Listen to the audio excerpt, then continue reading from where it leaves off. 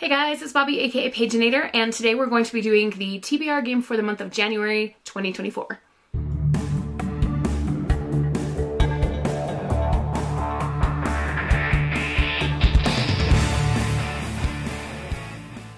Alright, so today we've got our usual TBR avatar. I'm actually filming this way early just because of holiday stuff going on and things, so it's December 16th as I'm filming this.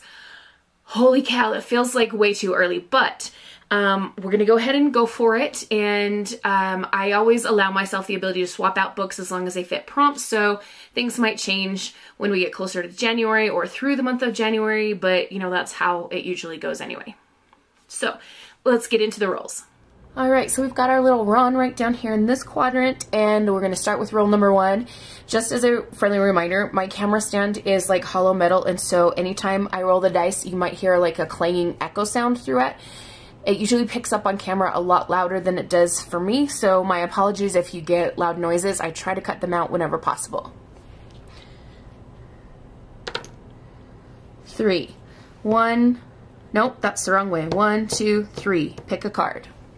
We've got a very large stack of cards here, and what's it going to be? Cabbage Merchant, book that keeps being dropped off your TBR. Okay, yeah, I've got one of those. Roll number 1 got us Cabbage Merchant, a book that keeps getting dropped off your TBR.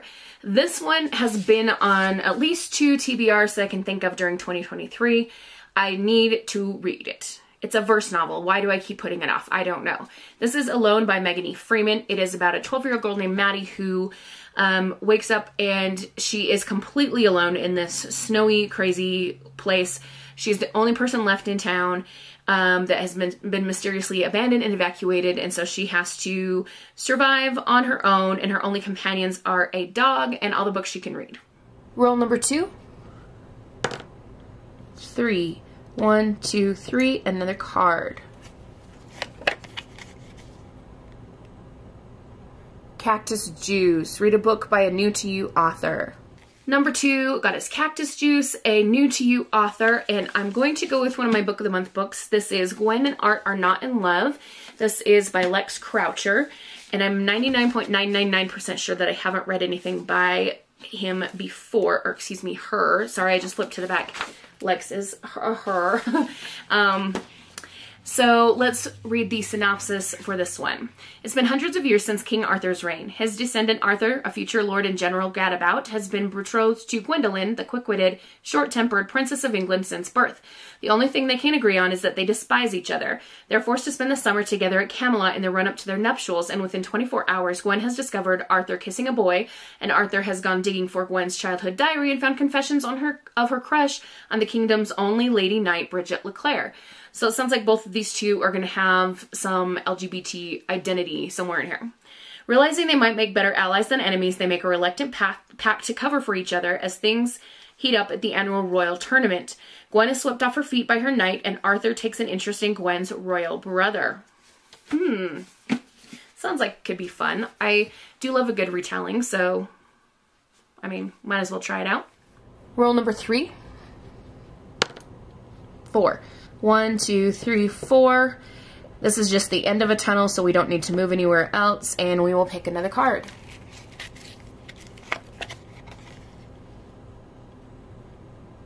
Toph, read a book with the disability representation. So roll number 3 got us Toph, a book with disability representation. And for this one, I'm going to be choosing a book that I have reserved on Libby, but I don't have the physical copy, so I'll pop a picture up in the space here for you to see. It is Dust by Dusty Bowling. You may have heard me talking about it in my recent videos. There were 2 videos that I made about new middle and high school books that I learned about at a teacher training. So this is about a girl who nearly died from an asthma attack when she was very young, and so her family moved to Arizona, which has a much better climate for people with asthma, and it's been 10 years and she's doing great until this new boy Adam arrives at school. And Adam shows up at the same time that all these dust storms come into town, and of course they make it hard for her to breathe. And she's also noticing there's some kind of correlation between Adam's emotions and when the dust storms get worse. especially when it's at the end of the school day and it's time to go home and these great big massive black clouds, things come rolling into town. And she's starting to wonder if home is maybe not a safe place for Adam, if he and these storms are truly connected. Of course, she needs to find a way to stop the storms to help herself, but also she needs to find a way to help her new friend. Roll number 4. 4.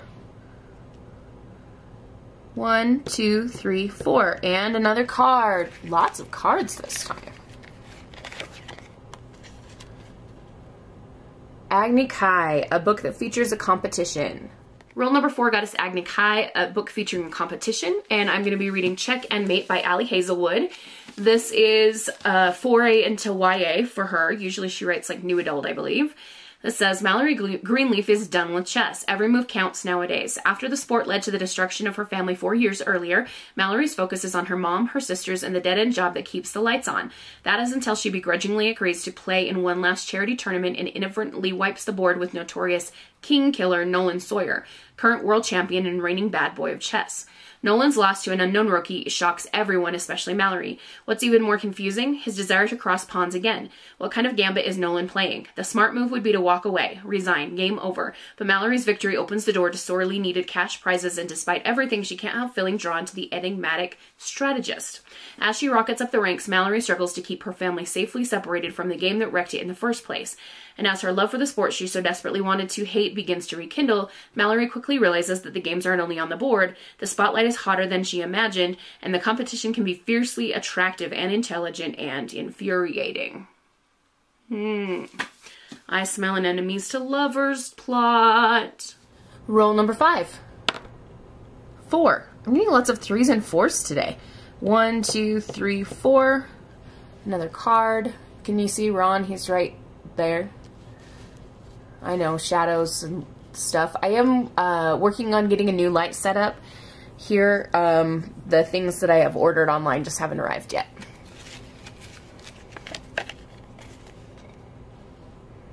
Azula, book with a morally gray characters or villains POV. Rule number 5 got us Azula, a morally gray character or villain's POV. So I hopped onto Google and typed in villain POV books, and a link to a Goodreads list came up. And number 1 on here is a book that I have had for ages and keep meaning to read, Vicious by V.E. Schwab. So this synopsis says, Victor and Eli started out as 2 brilliant but arrogant college students who recognized the same sharpness and ambition in each other. In their senior year, a shared research interest in adrenaline, near-death experiences, and seemingly supernatural events reveals an intriguing possibility that under the right conditions, someone could develop extraordinary abilities. But when their thesis moves from the academic to the experimental, things go horribly wrong. 10 years later, Victor breaks out of prison, determined to catch up to his old friend, to now foe, aided by a young girl whose reserved nature obscures a stunning ability. Meanwhile, Eli is on a mission to eradicate every other superpowered person that he can find, aside from his sidekick, an enigmatic woman with an unbreakable will. Armed with terrible power on both sides, driven by the memory of betrayal and loss, the arch-enemies have set a course for revenge, but who will be left alive at the end? Roll number 6. 5. Let's see. 1, 2, 3, 4, 5. Bending scroll. I'm gonna have to remind myself what that means. Okay, so this is where you get to treat yourself and buy a book from your wish list. I'm already planning a book shopping trip and I want to keep that separate, so it says you can substitute another prompt. And I think I'm gonna do a random color palette generator. Alright, so the random color palette generator, I have this website here, coolors.co. coolors.co, and we're going to generate 3 times. So the generate button's right up here by my thumb. Let's see. First one. Oh. Start the generator. Okay, so we've got some grays and yellows, but that's only roll 1. We're going to generate again. Some pastels, and finally this one that counts. Okay, we've got some ash gray, pale dogwood, rosy brown, puce, and rose taupe. Roll number 6, we decided to go with a random color palette generator, and we saw those colors that were kind of light gray, a pale pink, maybe like a more purplish pink, kind of pucey color as well. And I decided to go with this book, If You See Me Again Tomorrow by Robbie Couch. This one says Clark is trapped in today, literally. For some reason, he's woken up and relived the same monotonous Monday 309 times, and he has to admit that being stuck in a never-ending time loop is getting pretty lonely. Until day 310 turns out to be different. Suddenly, Clark's unusual, torturous math class is interrupted by an anomaly, a boy he's never seen before in all his previous todays. When shy, anxious Clark decides to throw caution to the wind and join effusive, effervescent Bo on a series of errands across the Windy City, he never imagines that he could fall this hard or this fast for someone in just one day. But in Bo, Clark feels like he might finally have found the answer to his loneliness. There's just one problem. How do you build a future with someone if you can never get to tomorrow? Roll number 7. 2. 1, 2. Slow down. Is that the thing where I have to cut my rolls in half? Oh, no. This means I get to take one book out of this month's TBR. So I think what I'll do, since I like doing the rolls and stuff so much, I'm still going to do a 10th roll, but I'll make that optional. Or maybe it'll count like as bonus points for me in my imaginary system.